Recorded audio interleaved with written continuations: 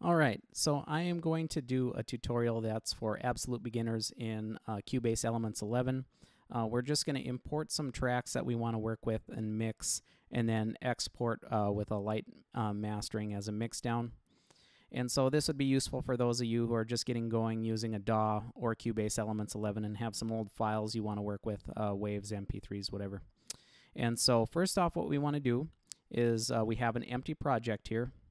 And we are going to go to this little plus sign here and click on that and select audio.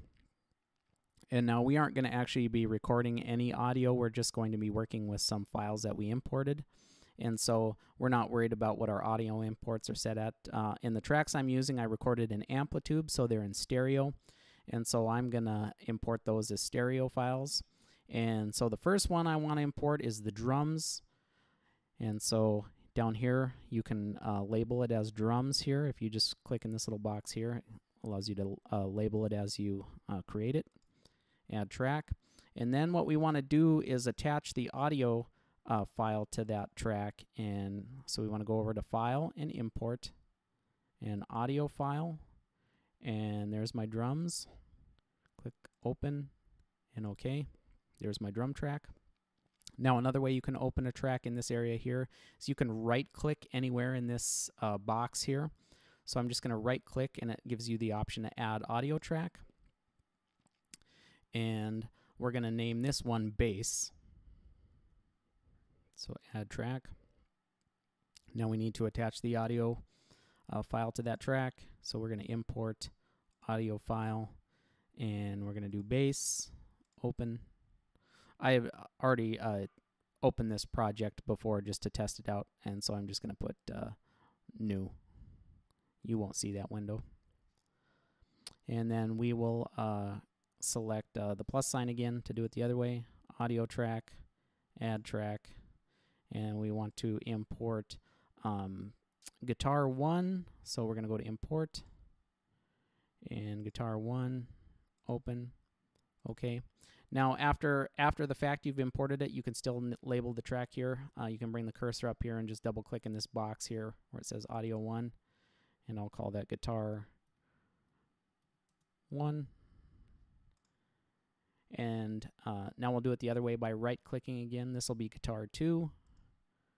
So add audio track, and this time we're going to call it Guitar 2.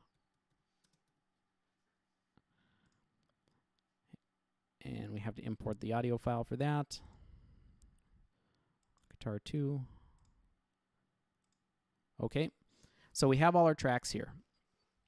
So what we want to do is we want to mix these tracks since they were all exported at the level they were exported in another program or whatever the case may be.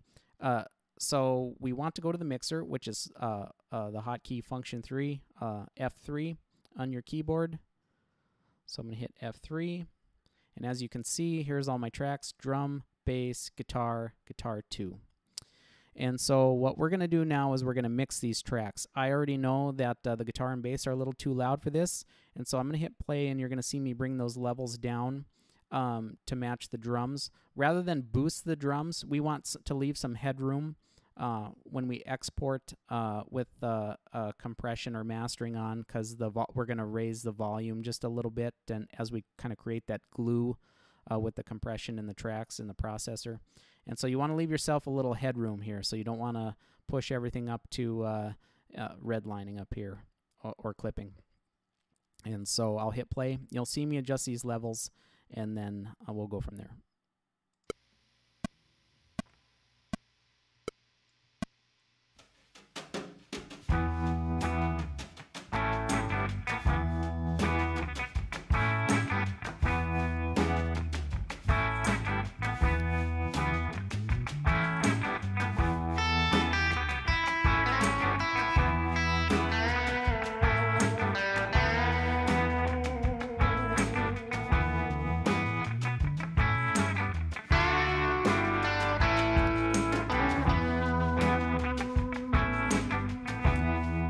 All right, so let's say that sounds great, and that's the mix we want to use. Now what we want to do is we want to insert our VST plugin that we're going to use. It could be whatever you want to use, whatever VST plugin you want to use to mix or master or EQ or whatever. And so we need to go up here to Inserts. And now I've already loaded the one I'm going to use just because I'm using this restream. You're not going to see this restream here. This is what I'm using to capture audio on this video here. So just disregard this restream VST plugin. But what we want to do is just, you'll see it blank like all these. Yours will look like these ones. They'll be blank. And so what you want to do is you just want to pick one of these boxes, the first one preferably. And so I'm going to pick that one, which is TR51. This is the T-Rax 1 mastering processor. Now, for demo purposes, I'll close that out, and I will show you how to get to that. I'll start off fresh. So minus the restream, you'll see a blank box here. And so let's say you want to choose what you're going to use. You're going to want to click this blank box here, and you can see all these categories here. Whatever you're going to use might be in a different category. Here's like EQ, mastering. I know that this the plugin I want to use is in this other. It's TR5. It's labeled as TR51, and so I click on that, and as I can see, there's my TR51. And so I'm going to select that, and then it populates it. So that's how you get your plugin in there. What I'm going to do now is I'm going to play the track, and you'll hear me toggle on the bypass. So I'm basically going to be shutting this unit on and off so you can hear the difference. And then you'll see me tweak a few knobs as far as dialing in what sounds better to me. So we'll get going on that here right now.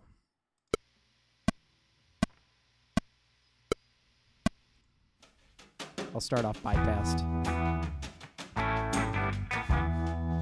Now I'm turning it on.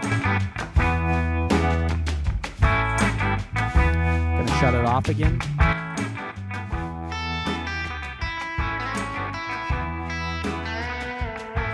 Turn it back on.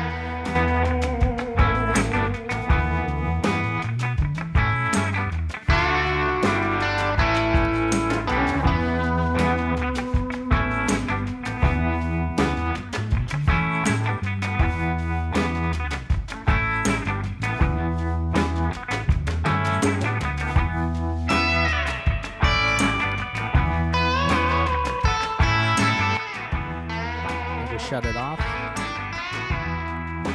Turn it back on.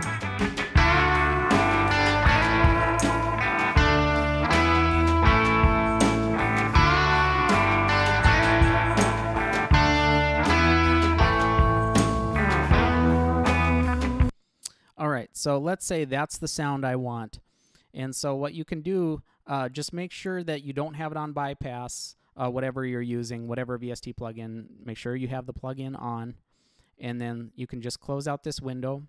And as you can see in the mixer, we have our plugin right here on this stereo out channel. And so that's what's going to apply that plugin as we export this file. And so we can close the mixer. And now we want to use these locators here and select the range of our whole project here.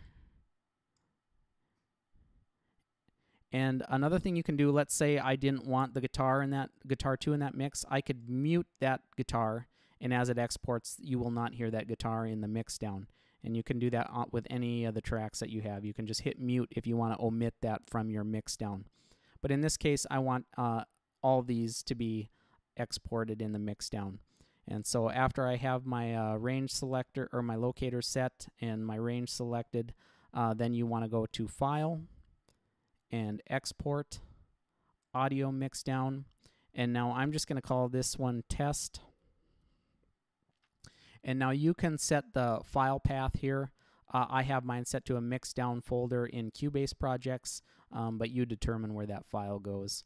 And so these are the default settings in Cubase Elements 11, and I found that these worked pretty good for me.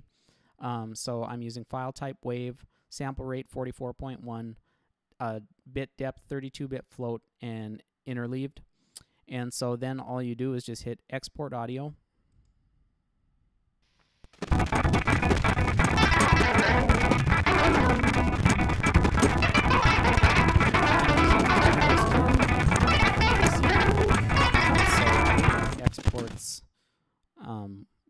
into our files here and documents, and here's my Cubase projects, and here's the mixdown folder I had it set to, and there it is, test.